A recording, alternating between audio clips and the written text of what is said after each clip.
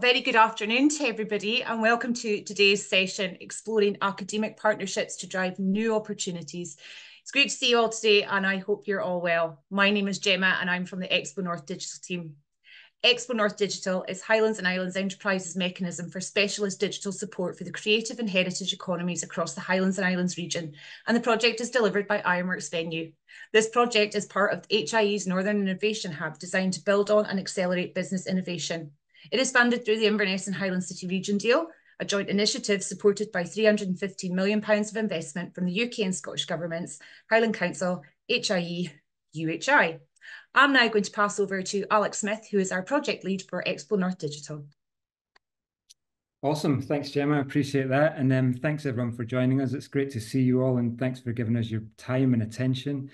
So as Gemma said, and I'm sure you guys have read the overview copy, this is part of a strand of our project that we loosely call Marshalling Resources, which essentially is about how we can start to draw alignment between particularly academia and the sector and explore kind of partnership options, invite representatives from those organisations to come in and talk about the programmes they currently have, how you can access them, what they might look like when you do. And we're really pleased as well to be joined, as we usually do in calls like this, with Interface as well, who I'll let Caroline in a moment introduce herself. However, very important around how you can make those kind of links work and the various support strands that they offer.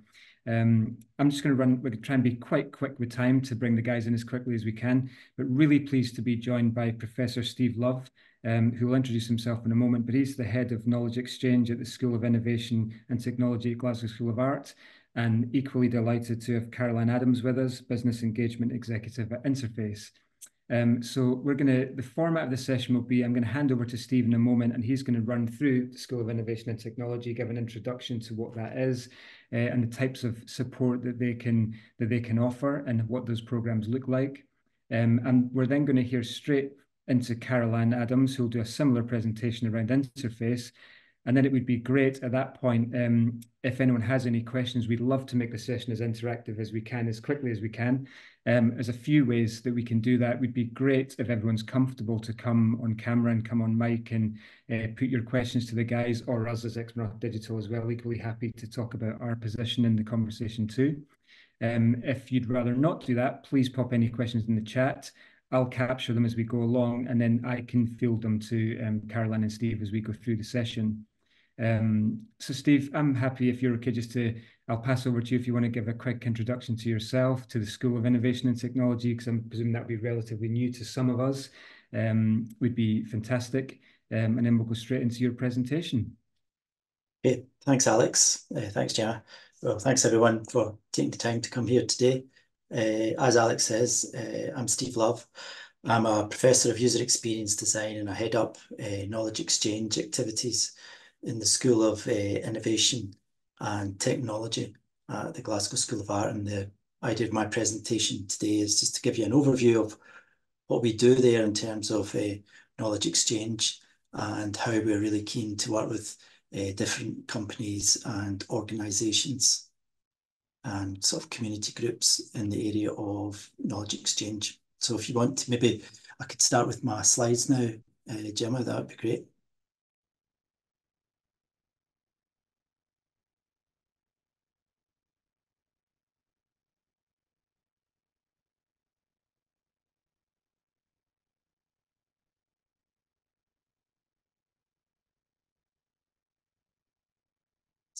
Okay, yeah, that's the introduction slide. As I said, from School of Innovation and Technology. Who are we? Well, we were officially launched in August 2023. You may not know it, but the Glasgow School of Art up until that point was made up of 5 schools: School of Fine Art, Macintosh School of Architecture, School of Design, the Innovation School, and the school I was in, the School of Simulation and Visualization. And the Glasgow School of Art decided to amalgamate these 2 smaller schools and launch us as the new School of Innovation and Technology in August last year. It was a good merger as far as we were all concerned, because the School of Simulation and Visualization, or SimVis, as we like to call it, we were very much more towards the digital technologies, emerging technologies, side of design at the art school.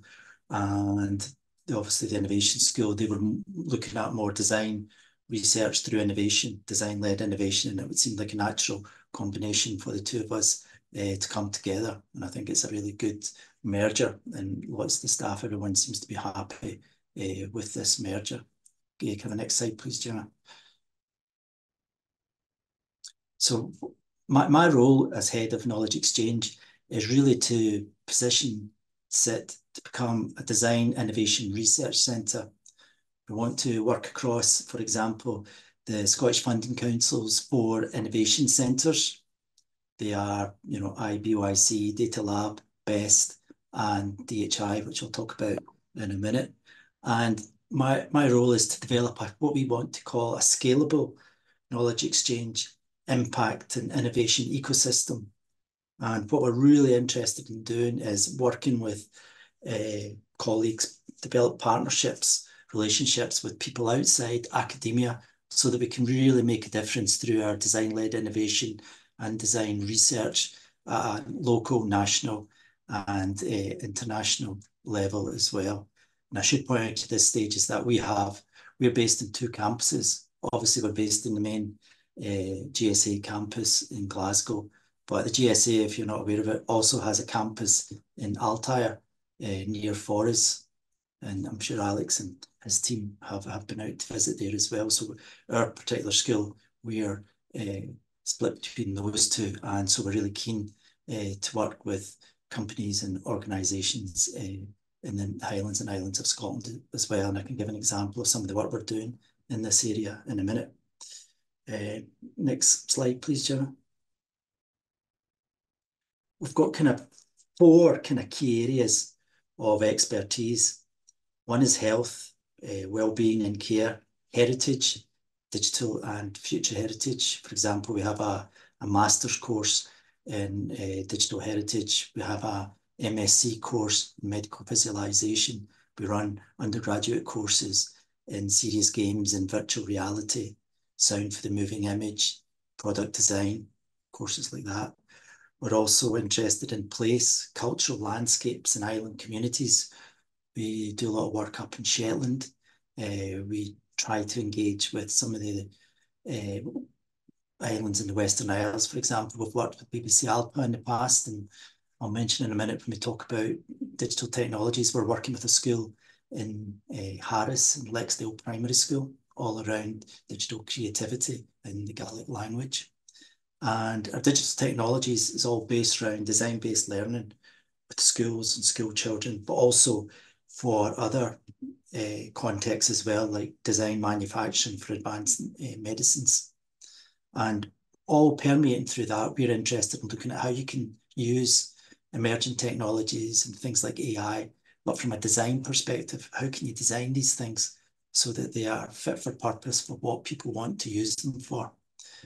Okay, next slide, please, Gemma. So we currently, in terms of the Scottish Innovation Centres, we have strategic partnerships with the Digital Health Institute, which we run in collaboration with the University of Strathclyde, BEST, which is the Built Environment Smarter Transformation Innovation Centre, where that's all around, the construction industry and moving towards Scotland's net zero targets in terms of constructing buildings and things like that. IBOC, which is the Industrial Biotechnology Innovation Centre. We have worked with them in a project looking at textiles and fabrics, how you can make them more sustainable. We're also going to do public engagement work with them around school children. And again, it's all around this digital creativity. And, one of the projects we're looking at there is, the day in the life of a carbon atom. We maybe work with school children for them to create an animation to explain what a carbon atom is and things like that. And we've also reached out to work with, I've just realised I've got a typo there. It's plan, not plant. Collaborate with, we want to plant the seeds to collaborate with the Data Lab in the near future. Okay, next slide, please. And basically, what do we mean by this? If we have this Design Innovation Research Centre, so what it is for us is We want our design-led innovation approach to help businesses, organisations and communities to design, prototype, evaluate new services, applications and work practices. And we want to help them tackle any sort of cultural, economic challenges that they have and hopefully make a contribution to helping them flourish. And our approach to design-led innovation is very much collaboration. You know, we want to work with the communities, we want to work with the organisations right from the start on a project. For example, we always get people to take part in our co-design activities to help companies themselves develop capacity building, and they can undertake these knowledge exchange activities, and we can uncover challenges together, and we can put forward recommendations if that was appropriate for particular things.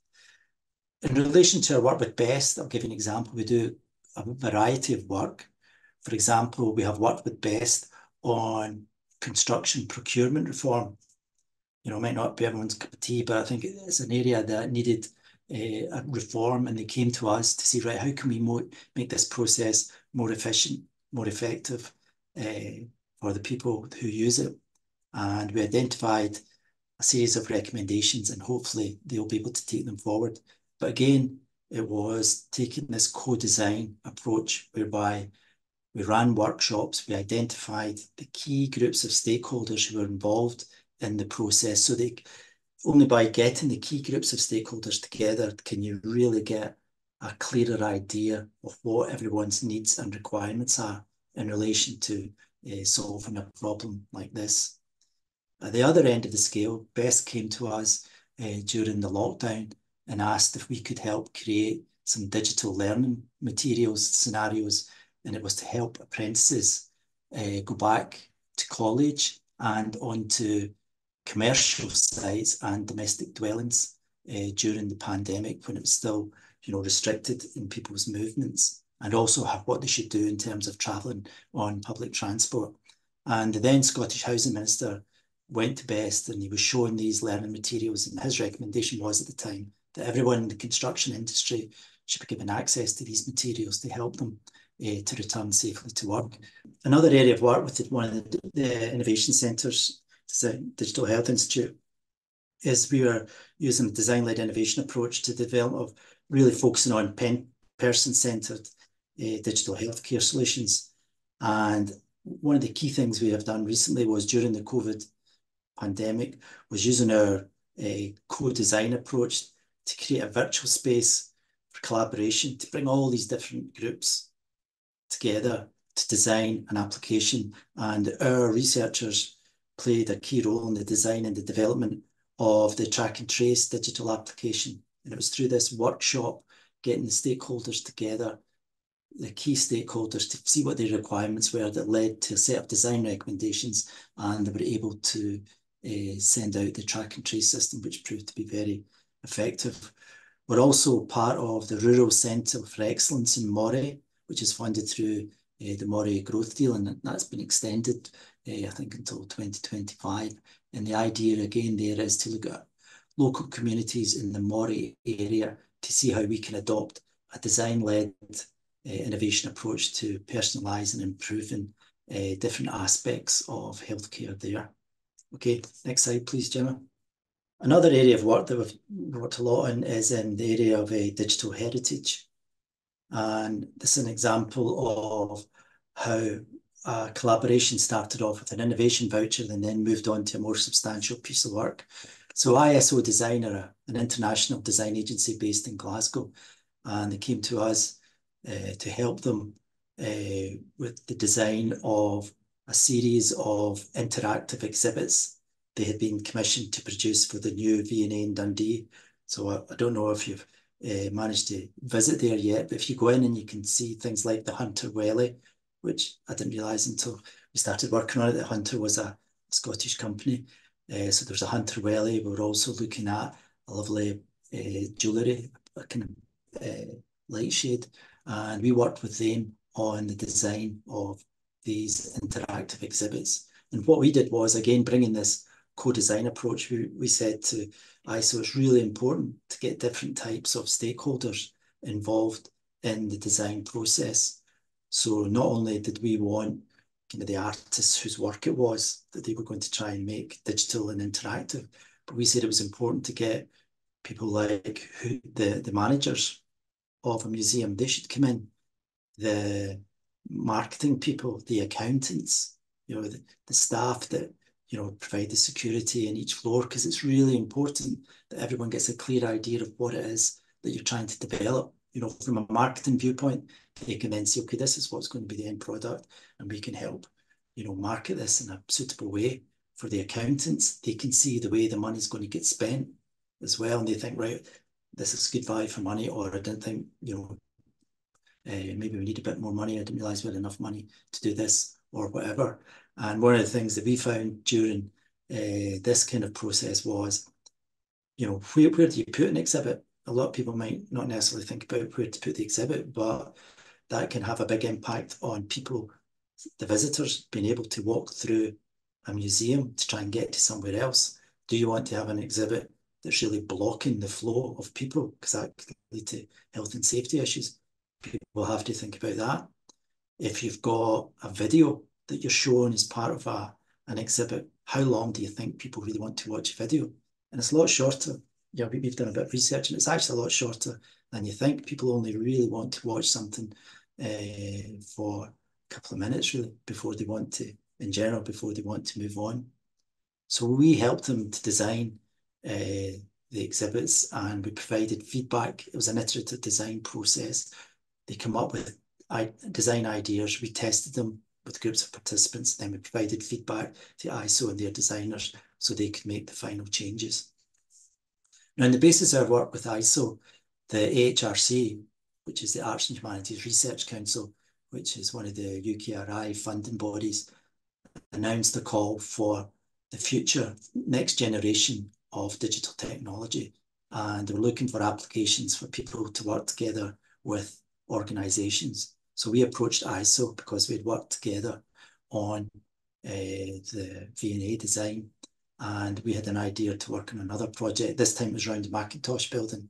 At that point, there'd only been one fire in the Macintosh building, and this was 2017, and we were going to build a virtual, an AR exhibit around one of the most famous plaster cast statues in the GSA, and this was going to be used as an exhibition when the Macintosh building opened again, and it was the Laocoon.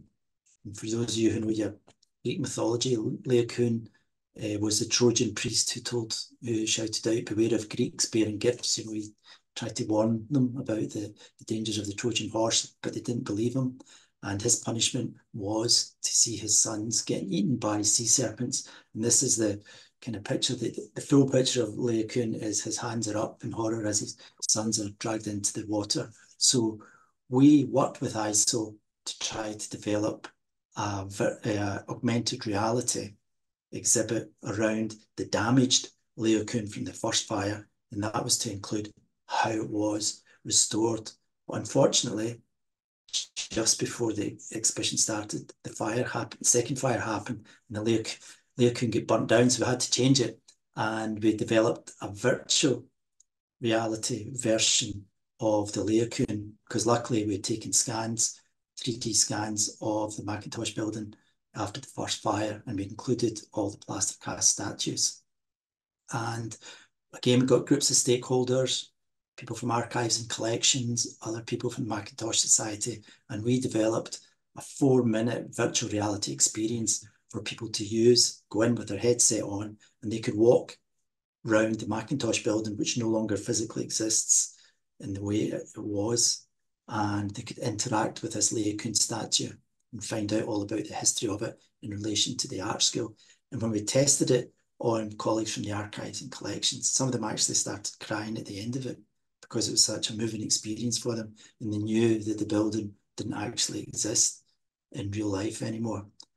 And also for us, which was really good, the HRC were so impressed with this digital development that they invited us, GSA, to go to the South by Southwest Festival in 2019 as part of the official delegation, and this was shown as one of the best examples of projects that had been funded under that scheme. Now, there is a link to someone doing a walk round of it, but we could try it, but it's not guaranteed it will work. We'll try it, Gemma, and see.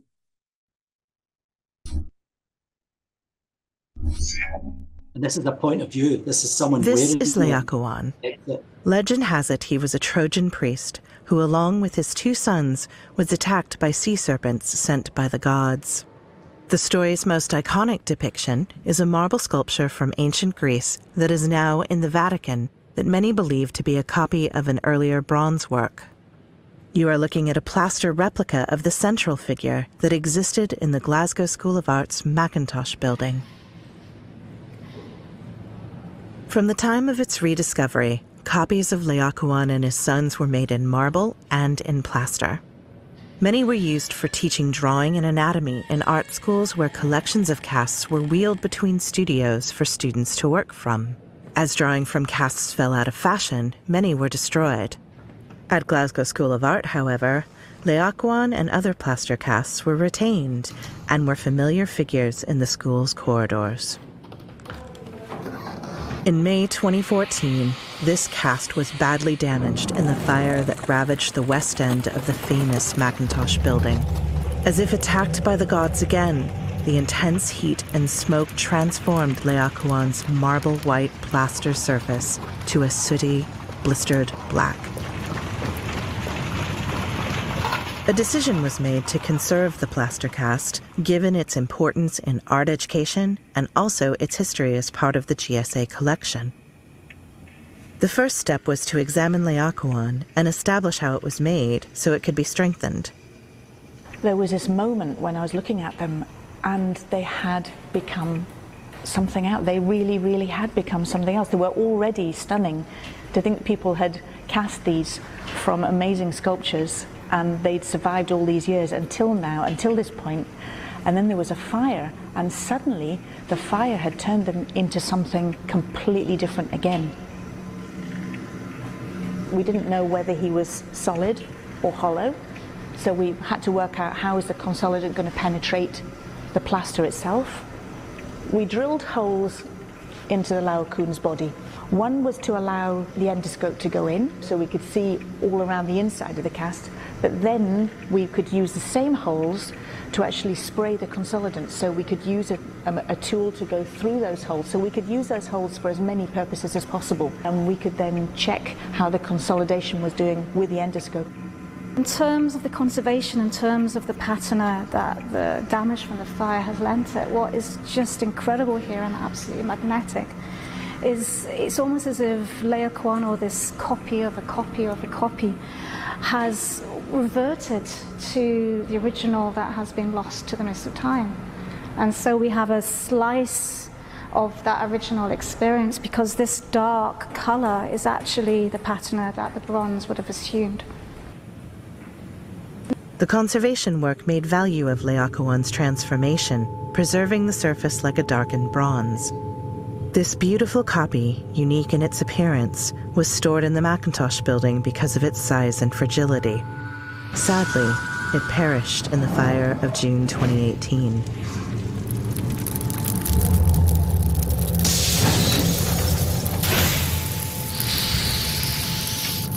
But does this mean it is lost? Our version may only exist in this intangible digital space, but could this be considered a faithful copy of the plaster cast, which was a copy of the Vatican marble, which was possibly a copy of a lost bronze? Our conserved Laocoon exists as point cloud data, and this can be transformed back into physical material through 3D printing. It can be rendered and textured in a limitless number of materials, rescaled or replicated infinitely. Would such an object be any less authentic than any of the other copies made over the past 2,000 years, in print, in sculpture, or in plaster? The Laocoon lives on.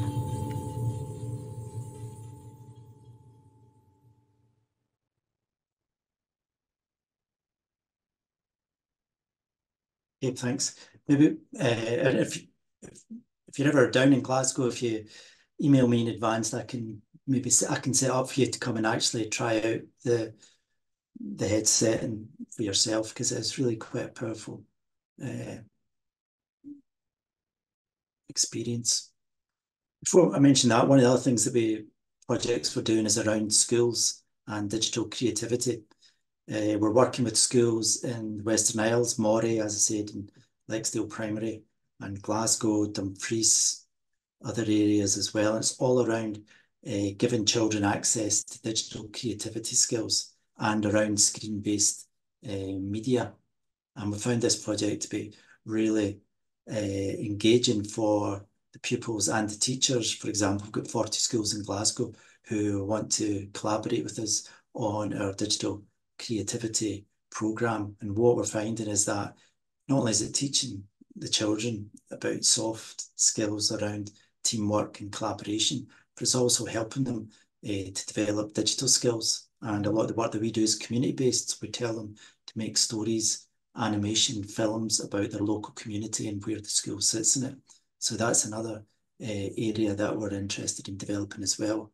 Overall, just to summarise, we are keen to work with companies, organisations and community groups.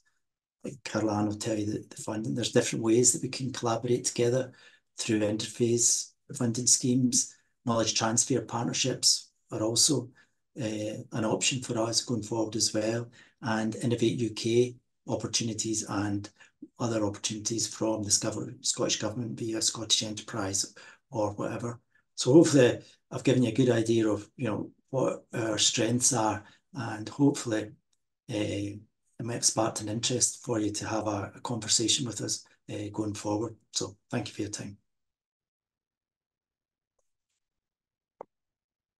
That's me. Fantastic. Thanks so much, Steve. That was great. And if I can pass over to you, Caroline, would be great. Great, thanks, Gemma. So I'm Caroline, and I work for an organisation called Interface as part of the Highlands and Islands team. And I'm just going to give a little bit of a summary of what we do and explain how we fit into all of this. So Interface is an established feature in Scotland's innovation landscape, and we've got nearly a 20-year history of working with SMEs, sole traders, third sectors and charities, so across all sectors, and we match them to Scotland's world-leading academic expertise. And there's so much knowledge and skills within the university network, which can be a valuable and very useful resource for businesses. But how do people tap into that resource? How do you know where to access all that help? Slide 3 now, please. That's it. Thanks, Gemma. The Scottish University Network is absolutely massive, and even if you knew of a contact in your local university, you might need assistance from a different department or expertise from another institution, and that's where Interface can help. So we bridge that gap by providing a matchmaking service which is completely free of charge and impartial as well. So we help match businesses with the best academic teams across Scotland, wherever they may be based, to deliver projects which will help solve a challenge or an issue that the business is facing, or maybe that they don't have the necessary knowledge or capability in-house to find a solution themselves. And through our established and efficient process, we can promote knowledge exchange and accelerate the pace of innovation. Next slide, please, Gemma. I think you're already on it. I've maybe done this, so we should be on slide 4 now. Is that right? Okay, so our team works across the whole of Scotland, stimulating demand for projects which will create a positive impact with the potential to create new products, excuse me, new processes, services, increase turnover, productivity, and safeguard or create new jobs. And nearly 3/4 of projects happen with a university out with the region of the partnering business. And that just highlights how Interface is best placed to source assistance from a university you may not already have connections into. Next slide, Gemma, please. So innovation is driven by partnerships and collaboration, as Steve's just been running through. And Interface enjoys close ties with many of the organisations and agencies that support innovation in Scotland, and the variety of which you can see in this slide here. And when we seek academic assistance for your project, we reach out to all relevant institutions that hold the right expertise all in one fell swoop, and we give them a very short deadline to respond back to us. So it's quite a quick process. Next slide, please, Gemma. So we've worked hard, really hard, to create a very streamlined and efficient process. And we help scope up the project. We then send it around all the universities and research centres at the one time, inviting expressions of interest. And for those academic teams or partners who have responded, we connect you to the ones that you feel are the best match and that you'd like to discuss your project further with. And we can suggest funding to support the project, and we're on hand from start to finish, making the process of engaging with an academic team as straightforward as possible. And next slide, Gemma. So Interface manages funding to help offset the cost of collaborations, but we can also identify a range of other funding options designed to support academic projects. Next slide, thanks. So there's small innovation grants available for first-time collaborations, and that's up to £7,500, which, if approved, it goes directly to the university for their work on the project. And as an organisation, business or third sector, you need only match that with an in-kind contribution, so not cash. And that's like time, materials or equipment. And even our sole traders or budding entrepreneurs manage to match that, so it's very easily done. And for larger scale projects, not yet, back. Thanks. For larger scale projects, Interface manages the Advanced Innovation Voucher Scheme on behalf of Scottish Enterprise. And that could be used to support projects of a value of up to £40,000, but it does require a sliding scale contribution from the business, depending on the total project cost. There's also other funding schemes such as the Knowledge Transfer Partnership, KTP, that Steve mentioned, but that's usually at the upper end of the project funding that the Interface can help look at. The £7,500 innovation grant is usually used for things like feasibility studies or proof of concepts. And once something's been proven to be a viable option to pursue further, that's when we start to move up the larger amounts of funding. But there's also many opportunities for students to work on short, sharp, defined projects for businesses, and they don't normally incur a cost for business at all. And the business benefits from fresh thinking, often from a group of students, not just one, getting up-to-date research. And the students benefit from working on real-world challenges, and it really helps to improve their skill set and their employability. And it can cover a host of areas: student projects, management and HR, strategy, marketing, tourism and leisure, computing science, social and health sciences, food and drink, engineering, just about every discipline that you can think of. We've usually got an opportunity for a student project to help your organisation. And once a business or academic collaboration's formed, further funding opportunities can open up after that, as some schemes ask that you already have an academic partner in place before you go ahead and apply. So I thought I would show just a couple of case studies which were delivered in partnership with Glasgow School of Art, so relevant for today. So on one, please, Gemma. So the Scottish Ballet, the mission of the Scottish Ballet is to produce world-class dance and learning opportunities designed to engage and excite diverse audiences in Scotland, the UK and internationally. And the company approached Interface for a project to evaluate the potential of using augmented reality in a dance context. I always want to say dance contest there, but that's something completely different. Dance context. So the innovative project produced a 3D movie of bespoke dance sequences to widen public dissemination and participation in the arts. And next slide, Gemma.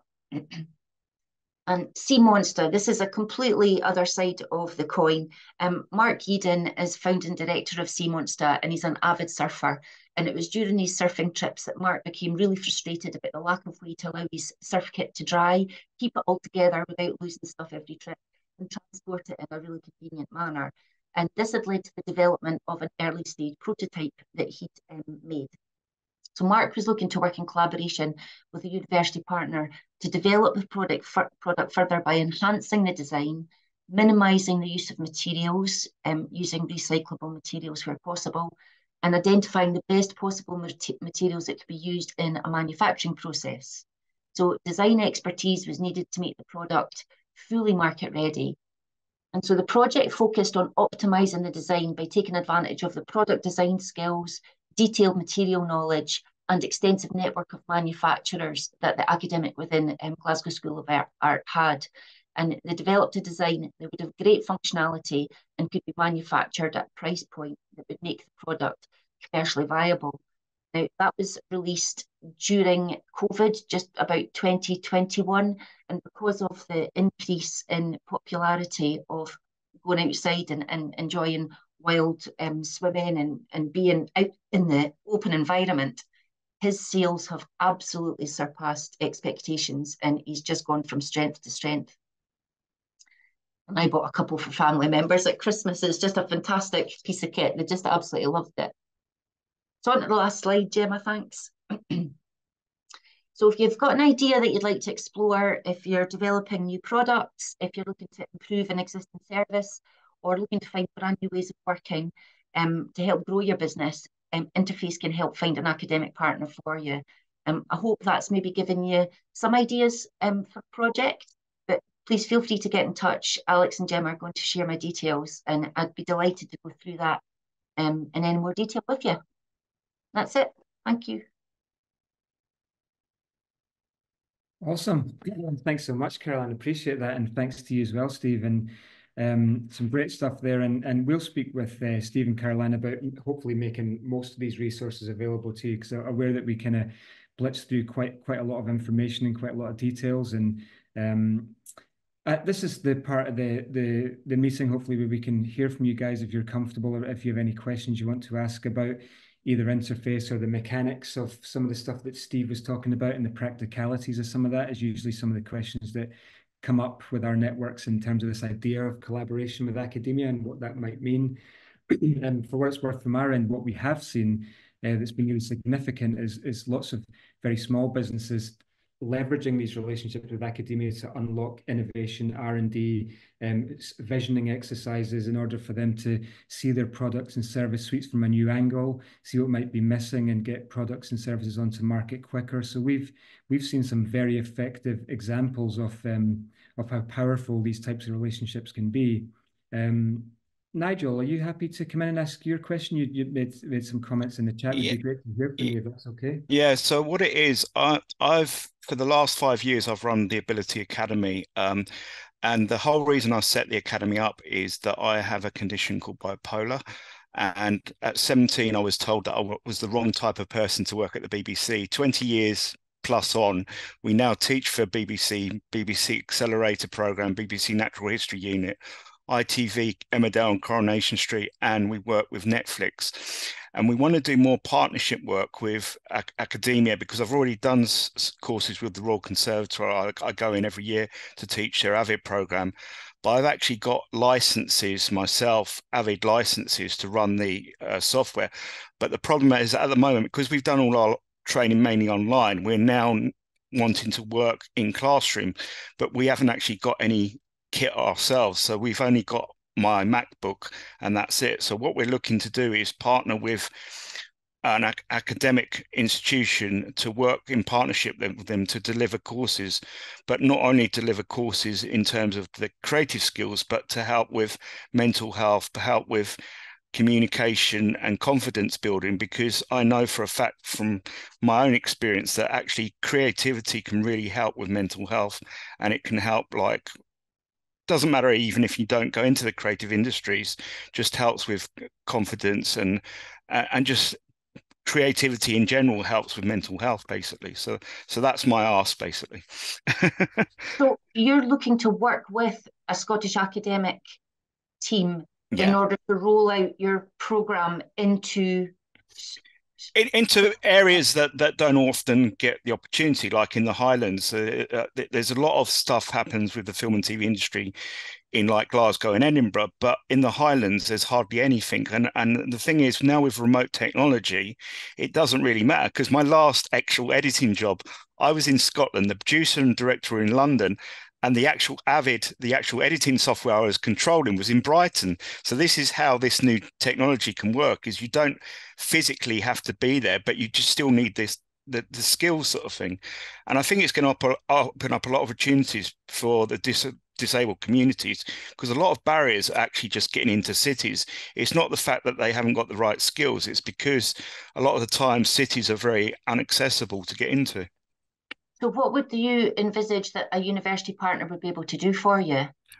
Well, to basically help me with funding in terms of the computers, or actually basically I could work, if they've got computers available, I could basically pay some money to work on the computers, but also to develop a program where they are actually getting skills for the film and TV industry. Because post-production, what happens a lot of the times, all the filming is done in Scotland, but then they basically go back down to London to do the post-production. And I think they're missing a trick, because if they've got the skills and abilities in Scotland, they wouldn't have to move back down to London to do the post-production. And now with this new film studio in Stirling, I think there's a big opportunity for both education and the industry to basically amalgamate, because it's not just the TV and film industry. The games industry is massive in Scotland, and I can see that basically converging, because the skills that you need are very much similar in terms of digital skills, in terms of video editing. It's all coming together. And the thing is, even if you've got a business now, what you need a video, because that's the way people don't really want to read text. They want to have a short 1 minute, 2 minute video. And that's why TikTok's basically picked up so quick, because people, unfortunately, a lot of the younger generation don't have the time to watch half an hour videos. They just want 1-2 minute videos that are basically to the point and which sell the product or service, and I can teach them skills. Well, Interface wouldn't be able to introduce you to an academic partner if it was to access their equipment or for funding, because the funding that we're able to access supports an academic team to undertake research that would be beneficial to you. However, if it was about developing a programme that was helping mental health and well-being, then that could be something that maybe be able to help you. Where are you based, Nigel? Just outside of Glasgow. I live in Johnston. As you can tell by my accent. My colleague Jackie Sanderson covers the Glasgow area. So if you... I'm 15 minutes away from Glasgow, so a lot of the work fine. I do. So. Well, if you want to get in contact with me, you're going to share my email address, aren't you, Alex? I'll share your email address, Caroline, and also some information we have about Interface and some links around that as well. So we'll we could even connect you guys together to take this conversation, I guess. Yeah, sure. I'll happily introduce you to my colleague Jackie, Nigel, and then you can have a chat. Perfect. Thank you. I mean, if you want to chat to us, if that's relevant as well, you know, because we've done work in the past with a charity based in Nairn called Friendly Access, for example. And that was all to do with people with hidden disabilities. And it was around developing training tools for people. Awesome. Tracy, did you want to add something? It'd be great to hear from you. Yeah, Nigel, hi. I would just really like to quickly respond to Nigel. I'm really interested in what you're talking about. I'm really interested in what you're saying. So I'm based in Orkney, between Orkney and Italy, because I was brought up between the two places, and all the work that I do is investigating the relationships between place, people, and time, so it kind of crosses heritage, etc., etc. I also have a publishing wing. I resigned my academic professorial post to care for one of my children who is disabled, and to make the move to Orkney, which has been utterly life-changing for that child. I'm really interested in the relationships between place and well-being and environment. My mental health improved so much since I've moved from London to Scotland, I'll tell you that. So fantastic. And because I've always worked internationally, I'm really interested in why, for example, Italy isn't looking at these questions. That's another issue. But so what I do, one of the things I do is devise these group residencies, which is a way for me to bring lots of other artists, researchers together to accelerate my investigations, because I'm only one. So I'm working with people like Professor Natalie Doonan in Montreal University, who's been in Italy with me, developing her own research using AI and VR, looking at the pre-Roman settlements that are here, Samnite. And of course, there's huge crossovers with Orkney and Scotland there.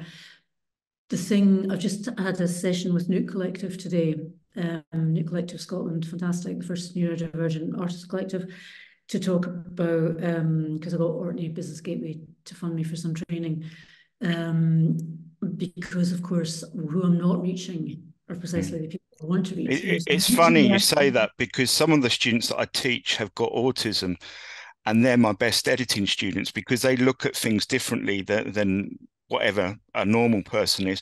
And it's an amazing, because the trouble is a lot of the times that the schools have kind of let them down, because they've, like myself, I was very good at music and art, but I wasn't good academically. And I was told that I'd never achieve anything in life. And I've just done my master's degree in filmmaking. So just because you have a disability, visible or invisible, this is why I set the Ability Academy, because I don't look at the bit of disability. Yeah. I look at what people can do rather than what they can't do. So. Yeah, so I'm really interested in developing my business. So that's why I've been talking to Expo North, which has been absolutely brilliant. The support's just been amazing, to look at how I can completely reconfigure the way that I describe things and the media that I use to extend beyond the academics. So universities are fully funding people to come to me and work on the projects, beyond the artists, etc. So I'm really interested in the research in there about accessibility, particularly in the Highlands and Islands region, knowing that it would have to be, and I would always want it to be transferable, i.e. to Italy. Yeah. So I'm moving people down between Italy and Scotland, part funding them through my business to try and get that kind of transfer going. So the bit that's missing for me is capacity, intellectual capacity, creative capacity. So that's where I am. Yeah, I'm happy. Like, I don't know how this works, but I'm happy for my details to be shared. So yeah. Okay, we can, if you're happy for that, Nigel, we can facilitate that. Tracy, if you're happy to receive that too, we can forward offline. But Tracy, did you want to ask another question specific to the Museum of Loss and Renewal? I noticed you put something in the chat there. Is there anything you want to put to Steve or Caroline about? Yeah, just a remark really. So I'm really interested in language. Yeah, in this case, not national languages, but. Steve, you started off, using the term design, and I'm really interested how, we've become siloed. So I'm an alumna of Glasgow School of Art and Hungarian University of the Arts and blah, blah, blah, and all that stuff. And I always went through the fine art channels, but actually most of the work that I do is design-led. But, listening to you again today, it was like, it just really reminded me that I don't use those terms.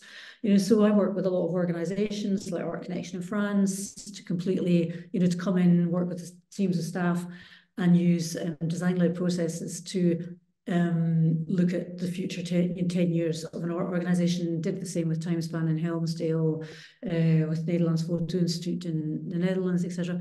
So I'm really interested in, how we kind of get, we don't identify things that are relevant for us because we've already labelled ourselves. So I found it really fantastic, Steve, to hear what you were saying and the way that you were describing it, and then for that to be followed up by what you were saying, Caroline, and the actual nuts and bolts of how these things can be achieved. So it was more just a remark, yeah? Yeah, all right. Yeah, I think what you're doing sounds really interesting as well, Tracy, so it'd be good to maybe find out a bit more about that as well, to see if there's any potential for collaboration or anything. Yeah, it'd be fantastic, great. Yeah. As again, Alex got my details, so I'm quite happy for anyone to contact me. Fantastic. We'll maybe get a little content package together for everyone who's registered and start exchanging some of the details and information that we talked about here. We've got a few minutes left. It'd be fantastic to put another couple of questions to Steve and Caroline if we can.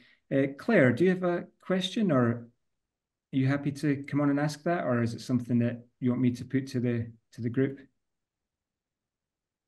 I was thinking, I was just putting my 2 pence worth in, just because it was such an interesting conversation and it made me think about some other work and another program that's going on. So I just thought I'd throw a bit of information in there, but thank you.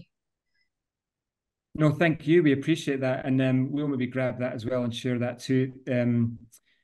Okay, I think we're kind of bang on time. If anyone has anything else, please do come in. We have a couple of minutes left. But if there's nothing else, I'm going to pass it across to Gemma in a moment to close out. But once again, we really appreciate your time and your commitment to coming along and sharing so openly. It's really appreciated. And thank you so much to Steve and to Caroline, as always. A real pleasure. And what we'll try and do is we'll try and put some of the information captured during today, because I'm aware it was quite a lot, and particularly some of the video links that we didn't get a chance to show, and make sure that we circulate that to everyone who attended. And thanks so much. And if anything at all, the Expo Digital program is here, and most of you guys, I think, are somewhat familiar with what we do. And please get in touch in a general way too with our programs and engage with our programs and our content. We'd love to have you on this journey with us. And thanks again, Steve and Caroline. We really appreciate it. And thanks for joining.